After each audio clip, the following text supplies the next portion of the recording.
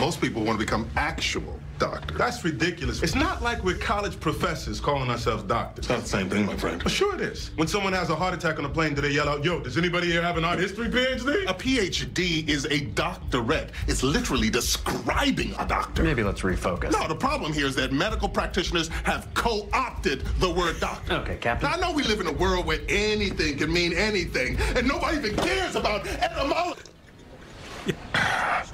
Apparently that's a trigger for me. Yeah, apparently. So Holt is right. Those with a PhD lay true claim to the title doctor and have done since about the 1200s. It was somewhere between the 1400s and 1600s that became more commonplace to refer to medical practitioners as doctors, to the point that now, in a healthcare setting, somebody with an academic doctorate needs to exercise extreme caution if using their title so as not to unintentionally mislead patients that you're a medical practitioner.